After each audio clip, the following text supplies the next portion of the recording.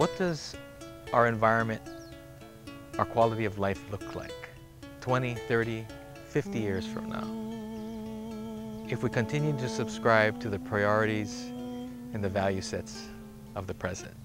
We take Hawaii for granted, and it's all of our responsibility to really think about that and think about what we're gonna do instead of taking it for granted to perpetuate what makes this place so special, or it's gonna be lost. It's just that simple. This isn't a doom and gloom message. It's really simple. If you don't care about those things and you let them go away, they're lost forever. And away on us if that's what we're leaving as the inheritance to our children.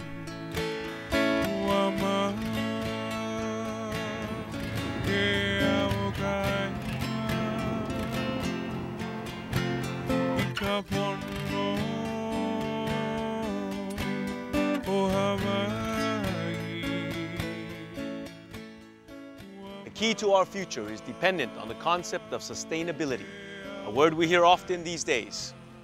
What does it mean, and how do we get there? It's not just about going green or our energy supply. Sustainability is a word that has many meanings depending on who you talk to. There's economic sustainability, cultural sustainability, ecological and environmental sustainability.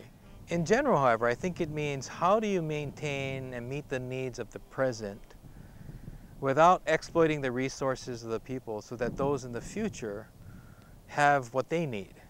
So sustainability has an equation that says do what you need now without compromising the ability of others to do what they need or achieve what they need later.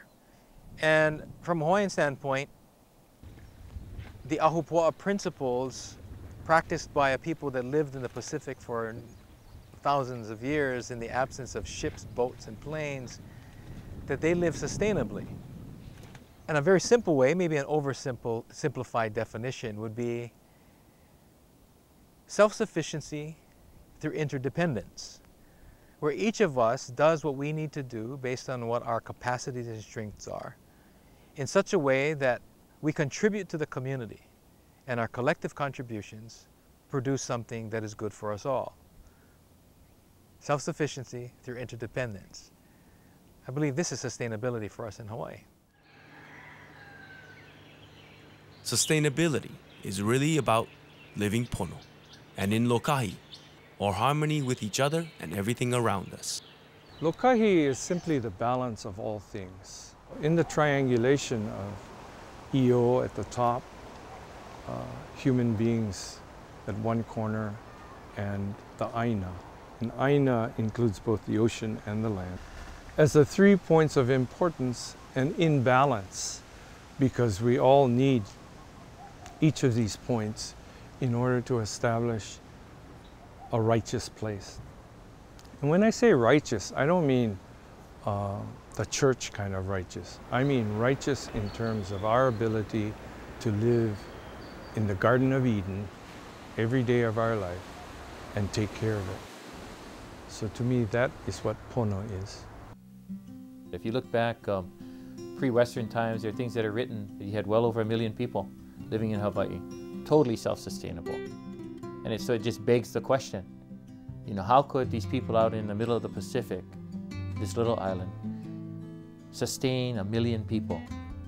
It was because of their adherence to values. It was because of their adherence to recognize that they had kuleana and responsibility to everything that was given to them in the form of the fish in the sea, the animals that were in the mountain, the plants that grew on the land, the water that came from the sky down the mountains into the streams.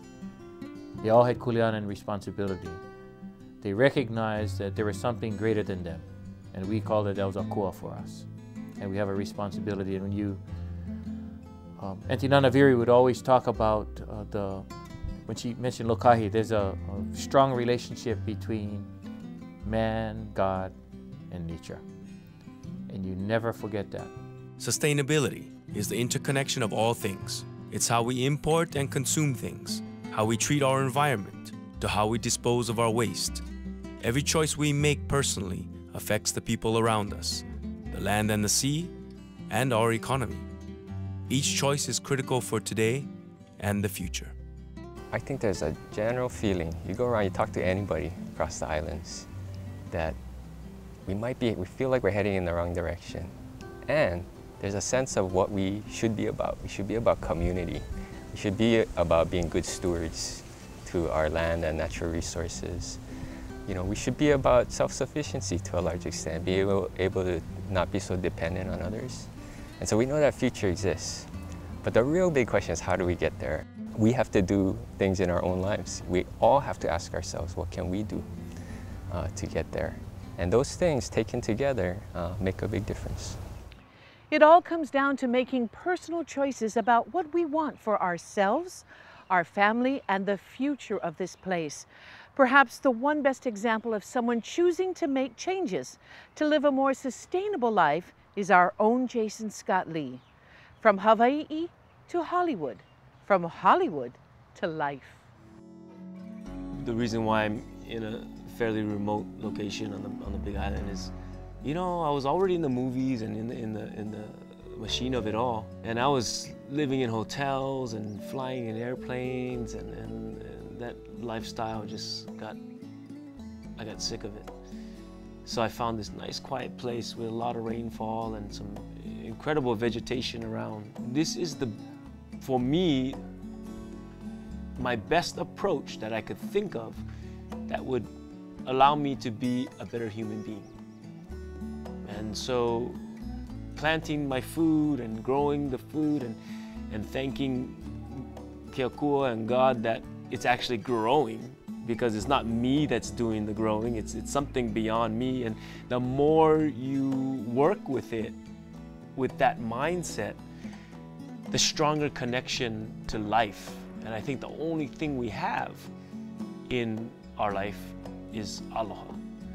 And when you see that happening, that's aloha being cultivated right before your eyes.